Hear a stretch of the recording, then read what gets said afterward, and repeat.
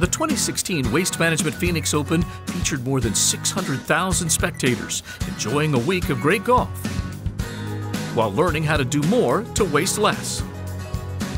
For the 5th year in a row, the tournament was the largest zero-waste event in the world, diverting 100% of waste from landfills.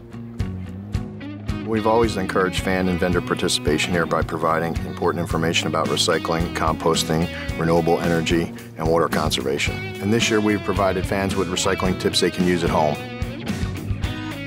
Through the efforts of Waste Management's sustainability team, the event was green from the start, working with tournament sponsors and vendors throughout the year to foster green practices and to assure that only recyclable and compostable materials were brought onto the course.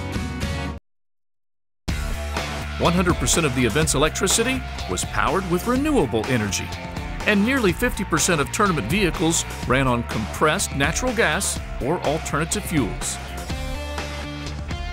To reduce food waste, surplus perishable food was donated to local nonprofits and leftovers were composted. Ultimately, more than 400 tons of waste was reused, recycled, composted, or turned into energy. Our goal at Waste Management is not only to put on a sustainable tournament, but to teach people green practices and inspire them to put those practices to use in their homes, businesses, and communities.